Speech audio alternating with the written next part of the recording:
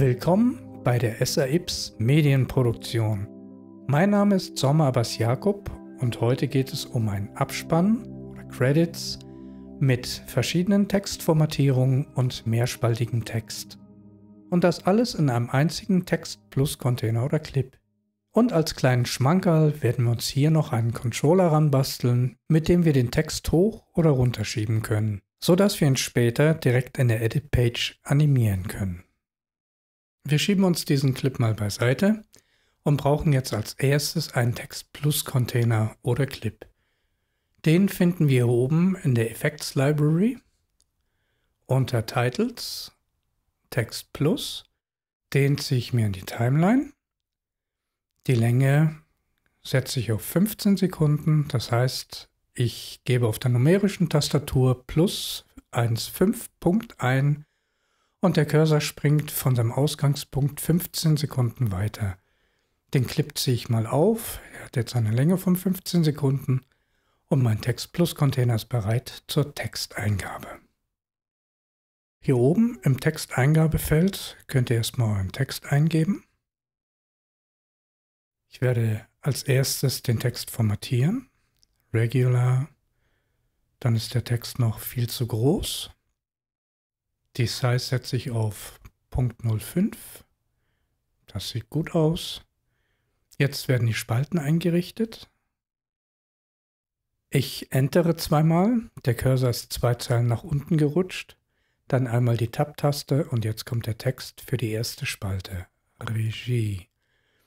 Tab-Taste, dann der Text für die zweite Spalte. Andreas habe nichts.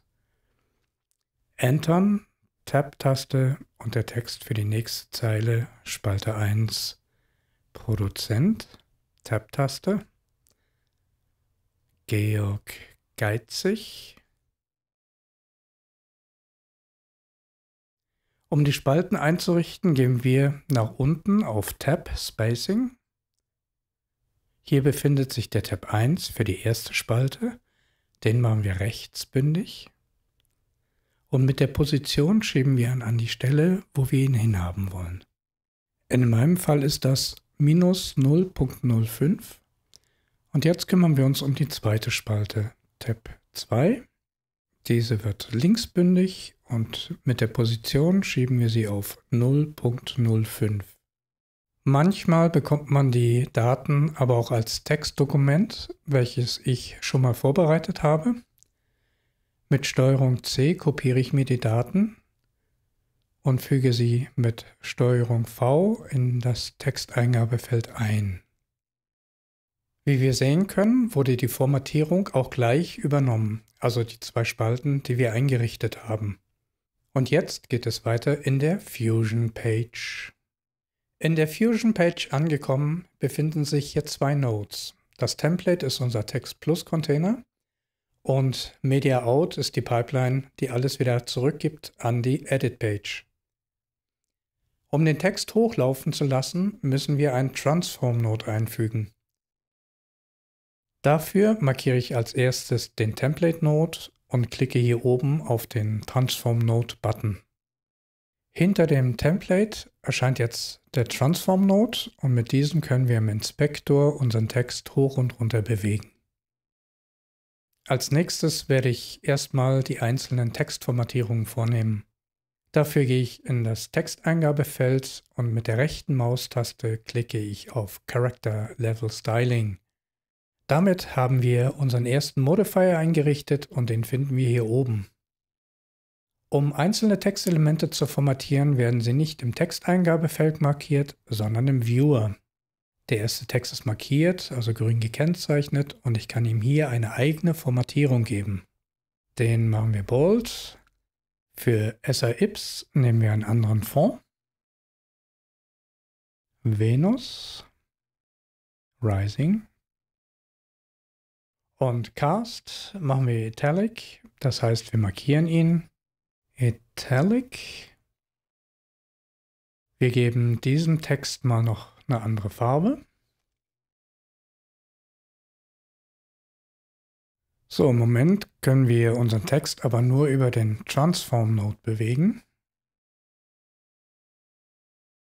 Das bedeutet, wir werden an unser Template-Node noch einen Controller namens Scroller ranbasteln. Dafür gehe ich mal nach oben, schließe das Textfeld und mit der rechten Maustaste neben Template klicke ich dann auf Edit Controls. Dann macht sich ein Fenster auf und wir können unseren Controller einrichten. Als erstes vergebe ich mal einen Namen, nämlich Scroller. Type ist Point. Unter Page legen wir fest, wo der Controller erscheinen soll. In der Text-Page hätte ich ihn gerne. Ich scrolle mal hier runter und lege Text fest. Und als Default-Wert gebe ich Punkt 5 ein und nochmal Punkt 5. Und wichtig ist jetzt Offset Control einschalten und auf OK drücken. Und der Controller ist angelegt. Er macht zwar noch gar nichts, weil wir ihn noch nicht mit dem Transform-Node verknüpft haben, aber das machen wir jetzt. Als erstes pinne ich mal das Template-Node im Inspektor an. Dann markiere ich den Transform-Node. So kann ich beide Nodes im Inspektor sehen. Hier ist der Text-Plus-Container und hier ist der Transform-Node. Mit Center Y kann ich den Text im Transformer bewegen. Und den will ich jetzt mit dem Scroller verknüpfen. Dafür gehe ich mit dem Rechtsklick auf Center, Expression und mit dem Plus ziehe ich auf den Scroller und die Datenverknüpfung steht. Das bedeutet, die Positionsdaten des Scrollers werden jetzt oben im Transform-Node übernommen und ich kann mit dem Scroller den Text über den Bildschirm bewegen. Das war's eigentlich auch schon erstmal in Fusion. Wir haben mit nur 2 Nodes alles in Fusion soweit fertig gemacht. Dann geht es jetzt zurück in die Edit-Page und wie wir sehen können, ist da unser Scroller, mit dem wir unseren Text über den Bildschirm bewegen können. Die Effects-Library brauchen wir jetzt nicht mehr. Wir öffnen mal den Media Pool und hier gibt es die Powerbin. Falls ihr sie nicht seht, geht auf View, Show Powerbin und damit könnt ihr sie ein- und auch wieder ausschalten. Standardmäßig ist sie ausgeschaltet, aber wie gesagt, dort könnt ihr sie einschalten. Die Powerbin ist ein Container für projektübergreifende Materialien. An dort abgelegtes Footage kommt ihr von jedem Projekt aus ran. Hier liegt auch meine Credits-Bin. Mit einem Rechtsklick könnt ihr übrigens neue Bins anlegen. Jetzt nehmen wir den Clip und ziehen uns den in die Bin und benennen ihn um. Ich nenne ihn mal Abspann 02. Abspann 01 habe ich ja schon. Und sobald ihr ihn wieder braucht, auch in anderen Projekten, zieht ihr ihn einfach in die Timeline rein.